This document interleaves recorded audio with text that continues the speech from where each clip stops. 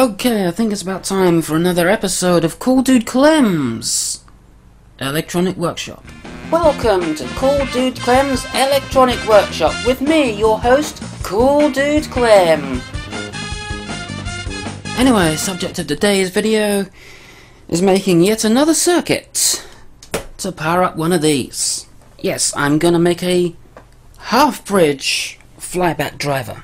And this is the design of my circuit right here. It uses an IR2153D chip, a little self-oscillating MOSFET driver, provides both the high and the low side gate drives, so yeah.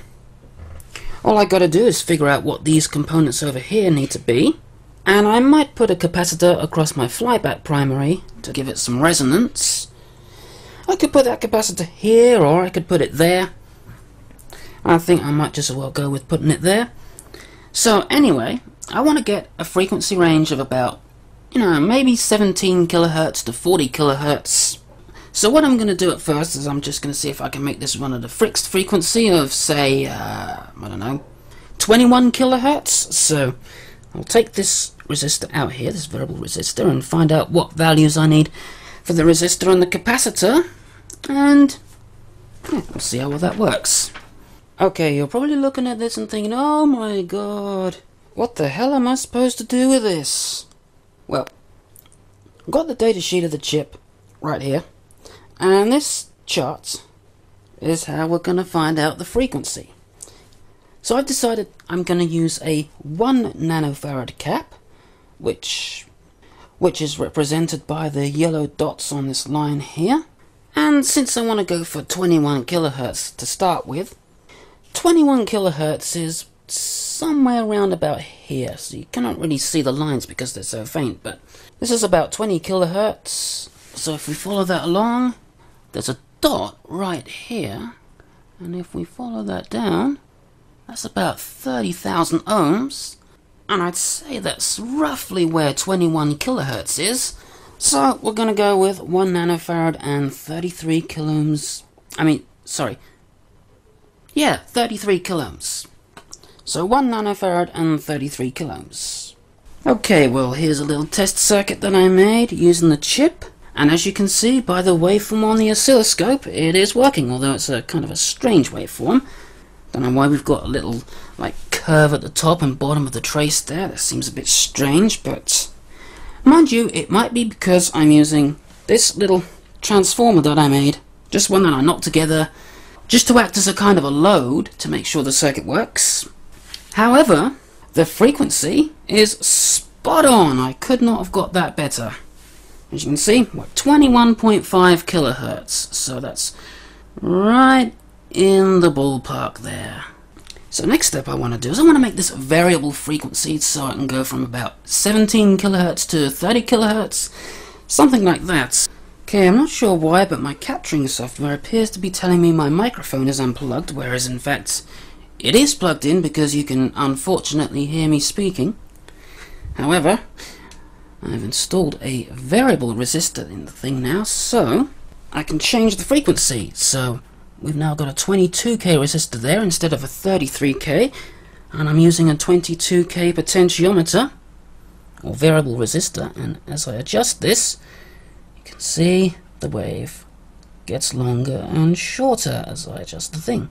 Okay, I just adjusted the shot here so you can see what I'm doing a bit more clearly. I don't know why this has come out all overexposed, but hopefully you can see what's going on. This is about the best shot I can get because the camera seems to have an incredible trouble seeing the display on the meter. But as I adjust this, you can see the frequency changes. So we can go from about 16 kilohertz and all the way up to about 32. So that's working absolutely perfectly. Okay, well, just before I put this onto a proper circuit board, and by proper circuit board I mean something like this. I was just doing a few experiments, and if I short out the capacitor that's connecting this circuit to this transformer, and we look at the waveform, with the capacitor shorted out, as you can see, we've now got a perfect square wave, more or less. This is without the capacitor. This is with the capacitor, and this is without the capacitor. You know, this would make a really good gate drive transformer. But let's not get into that. And before I forget to say it, because I keep forgetting to say it, I keep forgetting to mention how I'm actually powering this circuit. Well, I'm not using the 27k resistor or anything like that. I'm powering all of this from my homemade power supply, so the chip is being powered on about 12 volts and the half bridge is being powered on about 20 volts. But now I think it's time to put this onto a circuit board. So I've decided to omit the 27k resistor powering the chip and just go with a single 12 volt power supply for the chip, and the half bridge is going to be powered off rectified mains, or at least 110 volt rectified mains, because if I try to power this off 240 volts, I'm going to saturate that core. There's just no getting around that. Alright then, so I've put it onto a little board now. Here's the chip. Actually, this board was from a thing. This was a board that I made for another project that used this chip that never saw the light of day, so I thought, you know, I might as well just reuse it. And here's the half bridge, using the ultra high-tech method of rubber bands to keep everything in place. So, let's turn this on and see if it works. And indeed it does. Yeah, so I just got this little transformer that I knocked up connected to it, just to make sure that it works, and everything does. I mean, we got frequency adjust here, as you can see. Get a nice good square wave from it. So the next thing to do is hook this part up to a more powerful transformer, because at the moment I'm just running a wire to my power supply, powering the half bridge. And we'll see if we can power a flyback off this thing.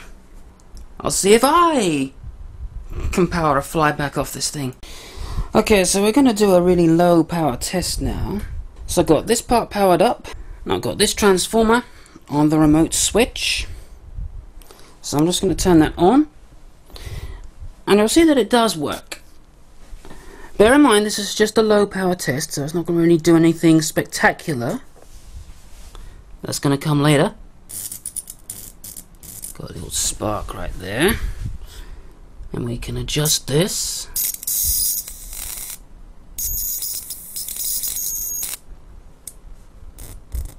So we get the best output.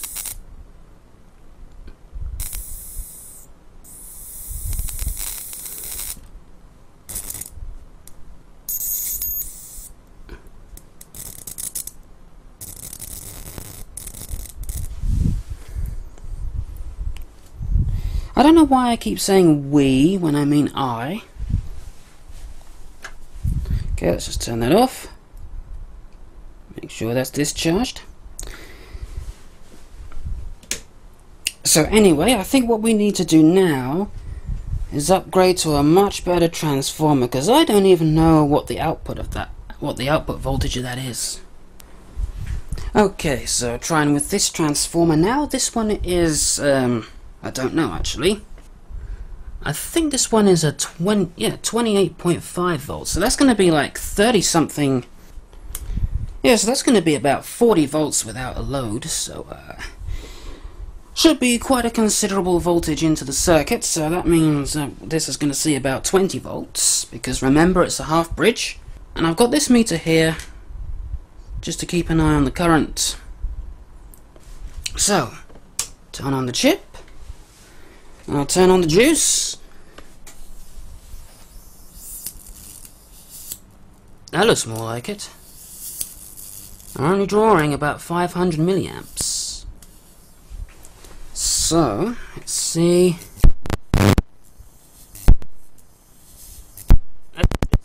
Get some sparks.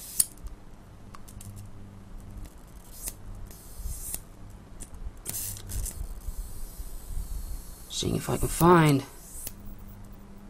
Oh, I can really hear that 16 kilohertz right there. I know you probably cannot hear that on YouTube. I'm quite impressed with the current draw of this thing.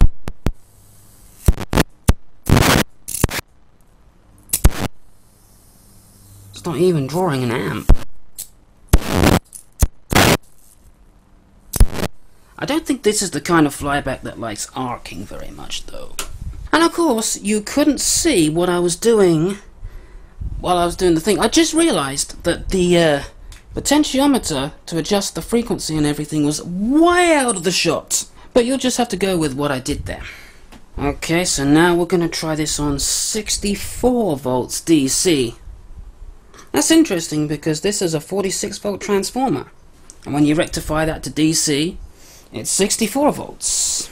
So 64 volts. But we don't do 64 volts on this channel, do we? I'm having a photonic induction moment. But I like that. I like that a lot. Yeah. It's only drawing 700 milliamps.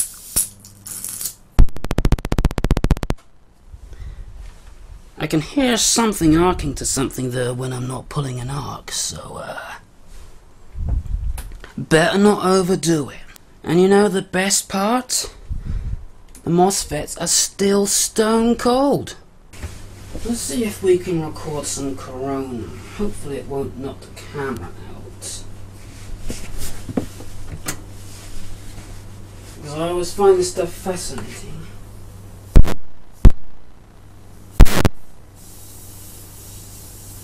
Look at that.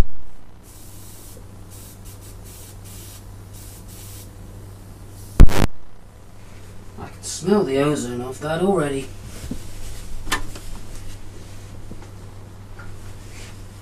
I like that smell. I just realised I wasn't wearing my headset microphone, so I'll have to boost the sound on this video.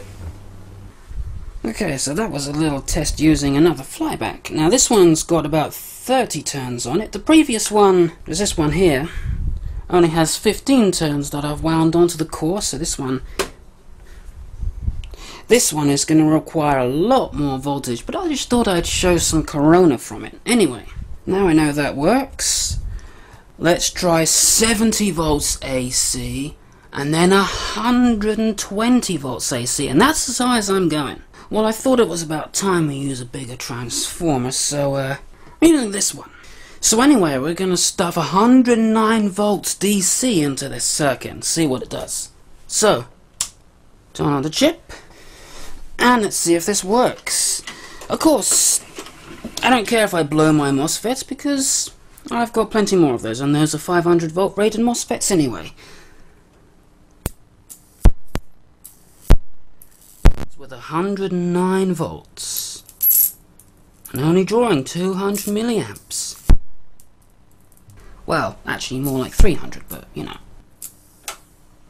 So anyway, what I want to do is I'm going to adjust this, but I'm going to put a little plastic sleeve or something on that first, because in a previous test when I touched this we got corona out of that, so I want to make sure any electrical contact with my hand is minimized.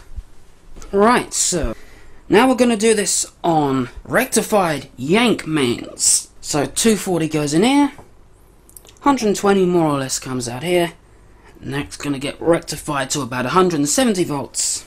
So we're going to power this circuit on 170 volts DC and see what it does. Something might blow up, or it might work absolutely perfectly. But let's see. 170 volts. Ah, look at that.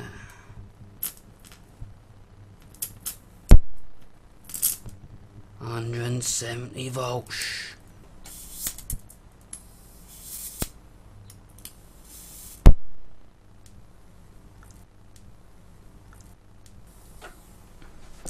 I'm also trying to find out the best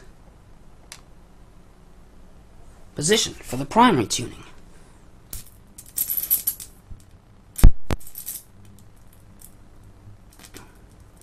It's only pulling about 380 amps.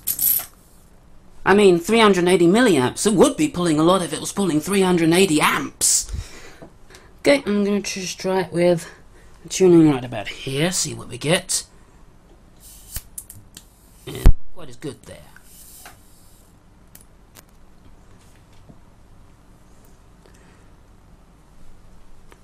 Trying to find where it works best. You know. Oh yeah, that's good like that.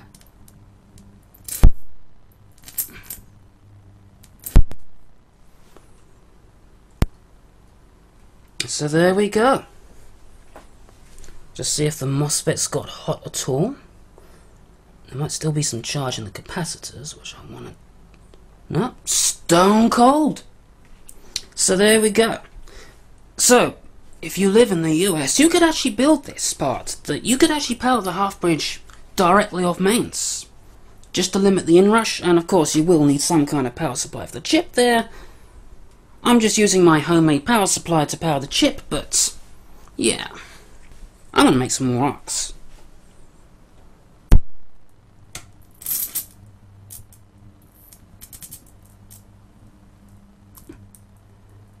It's not even pulling an amp. So anyway, that brings us to the end of this video, so I thought I might just as well go over to the schematic one last time. So this is my final design. I know it looks a bit messy, but you can pretty much make it out. So, as you can see, this is the flyback driver that uses the IR2153D chip. We've got two power sources. We've got 12 volts here to power the chip, and then this is where your mains goes in, which can be 120 volts, or if you're feeling adventurous, you could use a step-up transformer, or just, if you live over here, power it directly on 240 volt mains. Then we've got the flyback primary itself, which I found out works better without a capacitor. And I didn't have a capacitor connected to it at any part in the video. I did try with a capacitor, but it didn't really make much of a difference, so yeah, you can just leave the capacitor out and connect it directly like that, which is what I did. One thing you must be careful of is to not ground the 0 volt rail, because at the breaker box or the fuse box, in most houses, the neutral and the ground are connected together, so if you ground this point here, you're gonna short out one of the diodes in the bridge rectifier, and that's not good. You don't want to do that. So you just leave that floating, but do ground the high voltage output of the flyback. I recommend that you do ground that. Also, I do recommend that you make a little spark gap, maybe, I don't know, half an inch or so. So when you're not drawing an arc, it'll just reform there, and it will stop the flyback from arcing pin to pin and stop the flyback destroying itself, basically. So, yeah. And of course, over here is the control to set the frequency of where the flyback works the best. Anyway, that's it for this video, so I'll see you next video, whatever video that's gonna be, and until next time, goodbye.